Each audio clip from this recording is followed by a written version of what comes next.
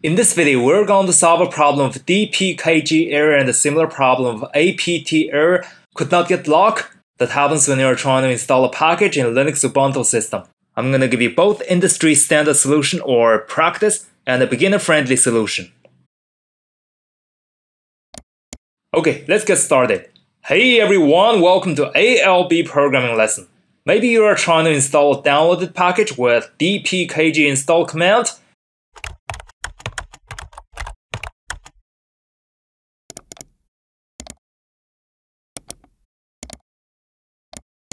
And hit the enter button and get this error that says dpkg status database is locked. Or maybe you use apt-get command and try to install a package online and get this error that says could not get locked. The root cause of these two problems are the same. It's because this file is opened by another process or a hidden program running in the background. In the remaining video, I'm going to deal with this situation. The first step is to use lsof command and find out what program or process is opening the file. Type with me. lsof space. Copy this file path and paste and enter. This output is very useful, especially this PID, which means process ID. So far, we can conclude that this process is using this file, making us unable to install packages with dpkg or apt command. If you're working in a company, you need to ask yourself what this process is. You can use ps command to find out more about the process. Type with me. ps space -ef space. Do not press any button yet. This command lists out all the running processes. This list is going to be huge and extremely long, so we need to take only what we need. So type a vertical line. It's located here on your keyboard, in case you don't know. Type another space, grep, and this process ID, which in my case is 2119. Yours must be different, be aware. Now I hit the enter button and run the whole command. Alright, this list is what you take and ask your coworkers or other system admins.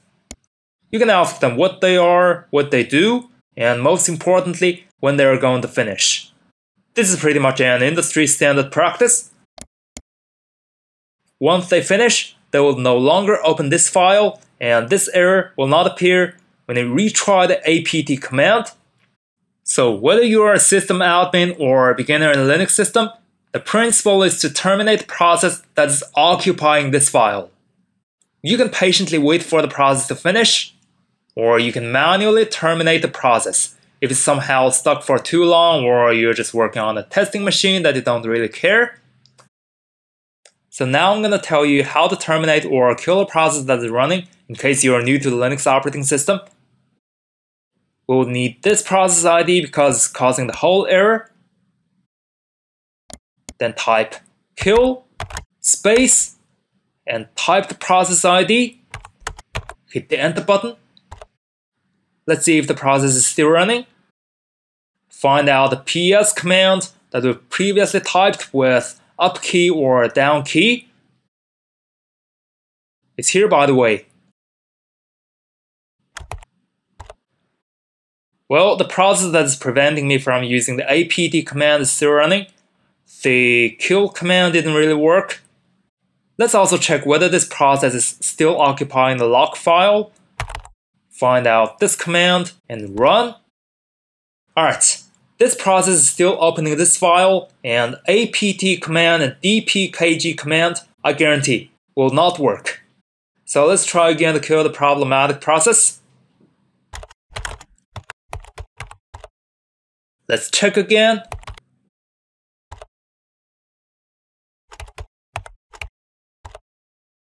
Alright, looking good. No process opening the log file. That process is gone. It means I can install the package with apt command or dpkg command. By the way, this line indicates this grep. You see? The grep command also starts the process, but it doesn't affect my installation. Now let's go ahead and install a package with apt-get command. Great, no error. Let's also try out the dpkg command.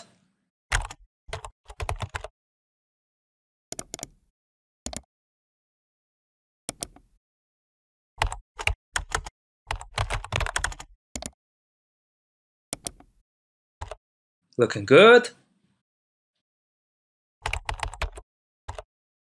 Alright, if you have tried the kill command many times, but the process is kind of sticky and doesn't go away, you can try force stop with kill space -9 space and type the process ID. I already told you how to find the process ID. Yours is different than mine. You might get a new different process ID after stopping the old one. This is pretty much about the force stop. And lastly, the least favorable and the worst approach is to remove the log file, which is this. To remove a file, we can use rm command like rm space the file path. This solution is bad. Do not use it too often. Of course, if you're using a testing machine just to mess with and experiment with, just do whatever you want.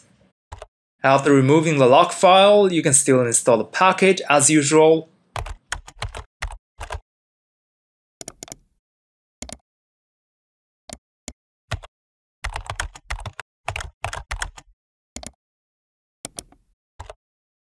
I'm not getting the error we're talking about in this lesson. In my specific case, this error is a complete different story. It's out of the scope of this lesson. Anyway, hope it helps. Thanks for watching. Peace.